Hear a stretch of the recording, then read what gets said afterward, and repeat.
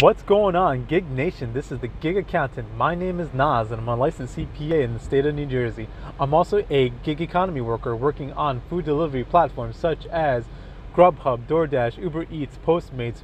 Referral links are down in the description box below if you're interested in signing up for any of those. So yesterday, guys, I had a super frustrating experience at a restaurant where I was picking up food.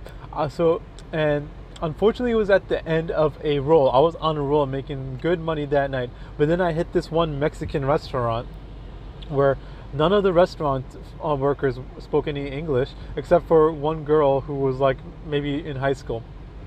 So once I get there, I started talking to someone. She didn't know any English, so she transferred me to the high school girl to talk to.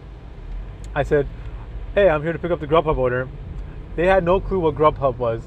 And then I saw them looking at the door. They had a DoorDash tablet. They were looking at the DoorDash tablet. They were looking at another tablet. I don't know what that was supposed to be. I mean, they kept pressing all the buttons. I don't know what they were looking at, but they couldn't see Grubhub. She had no clue what I was talking about. But she said, "Okay, we'll make the order based on what I have on my phone." So I showed her what I got on the phone. "Okay, how long does it take?" 20 minutes. All right, whatever. I'll wait. I had other orders in my queue, so this was really irritating, really frustrating for me because I was going to be late for these other orders. It was already like almost 9 o'clock. This other restaurant, which had a bigger payout back in my hometown, closes at 9 o'clock. So I wanted to get there, but I was being held up by this restaurant. So whatever, I'm waiting for the food to be completed. Okay, once they're done with the food, the girl comes to me and says, "Okay, this order is going to be this much money." And I said, "Okay, I don't pay. Grubhub pays for that. That should be in your system." So they were refusing to release the food without me paying it. They were demanding payment. So what I had to do is I had to like call customer care, the help number. Probably should have called driver care, but whatever. I had to call customer care, explain the situation to them.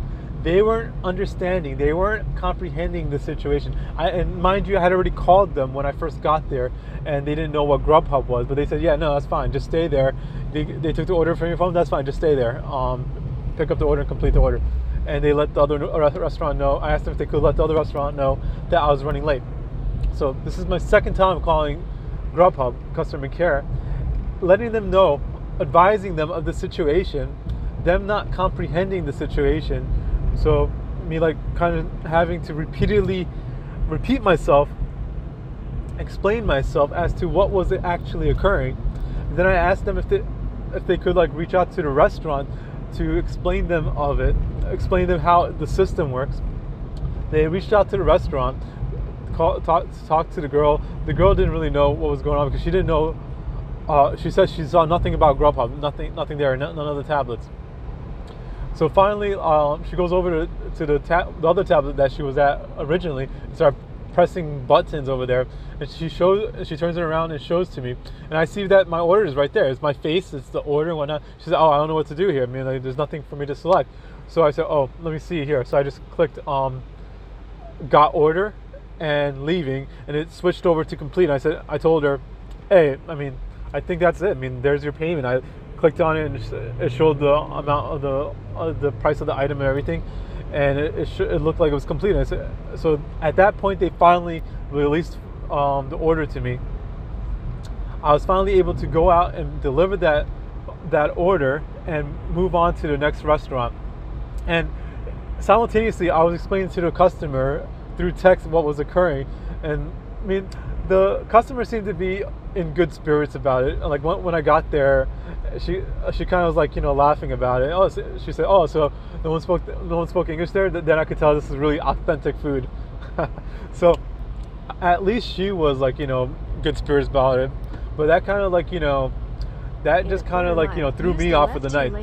So I went back to my hometown. I completed that one order. They were all waiting for me because the restaurant was already closed. So they had been waiting. It was already 9:40, 9:50 when I got there. I canceled another order that I had at Applebee's because it was like all the way out of town, and it was only a $6 offer. So I was like, nah, no way. I'm back home. I'm just going to like do this order and end it for the night. Yeah, and that's what I did. So have you guys ever had a situation, an incident like this, where you got to the restaurant and they didn't know what Grubhub was, they didn't receive the order, and then they wouldn't release the order, they were demanding payment? It's kind of a crazy situation for myself. But yeah, that's my story for the day. That's all I got to say about that. As I mentioned earlier in the video, I'm a licensed CPA in the state of New Jersey.